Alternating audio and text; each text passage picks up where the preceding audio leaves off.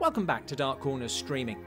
We're looking at feature-length documentary Flesh and Blood, The Hammer Heritage of Horror, which you can stream on Amazon Prime and which is suitably narrated by Christopher Lee.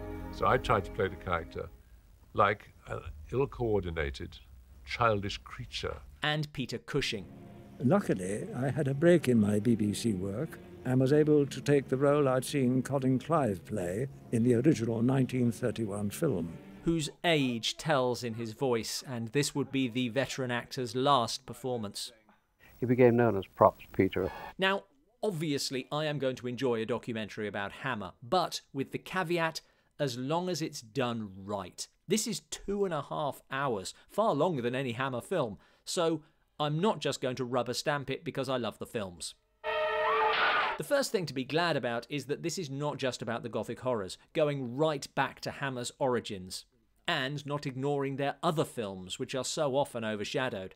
Hell is a City, one of the first and the strongest of the police type of drama. I mean, the forerunner of all the things that eventually came out on television. Also, they've assembled a wealth of interviewees who were there at the time. Producers, directors, writers, and the men who ran the studio, as well as actors.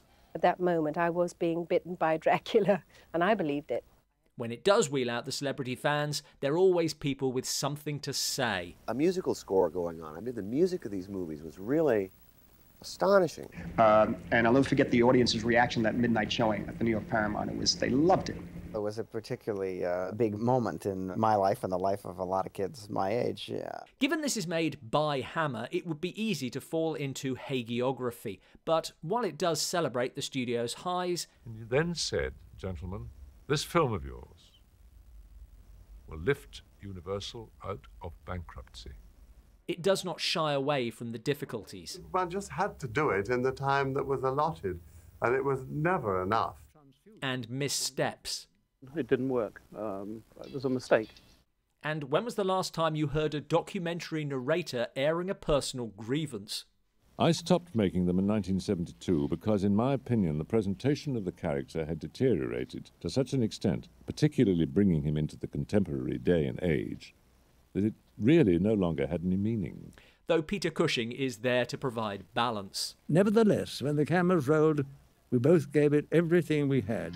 This emphasis on the personal does sometimes get in the way of the facts. That was before I did Dracula. I think I'm right in saying this. I'm sure if I'm wrong, I'll be instantly corrected. He is wrong, but is not corrected, and it's not the only time this happens, which in a documentary is a little irritating. The critics hated us. Also awkward, if you're not familiar with the studio's history, is that rather than proceeding chronologically, the film deals with the Frankenstein franchise, then the Dracula franchise, then the other films. Even then, stopping to deal with the other series, like the prehistoric films or Carmilla films, as if they were shot back to back. The Viking Queen. Maybe that's the only way to do it, but if you're covering the history as well as the films, then it does feel like the studio went downhill in the same way 3 times. But in a way, that's quintessentially Hammer. It's entertainment first and foremost, delivered with a flourish. Frankenstein created Hammer.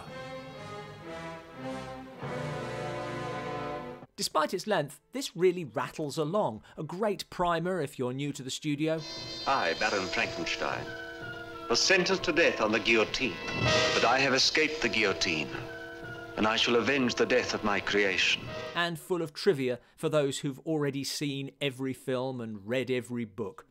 And that monster was, in fact, a piece of tripe. Above all, the documentary confirms what I have always thought about Hammer. It was like being in rep.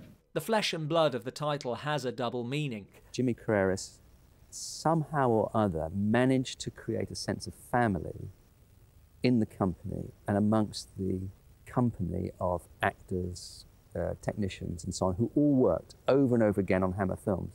And this theme is returned to time and time again. It was a really small family, permanent unit. Making this a documentary with real heart.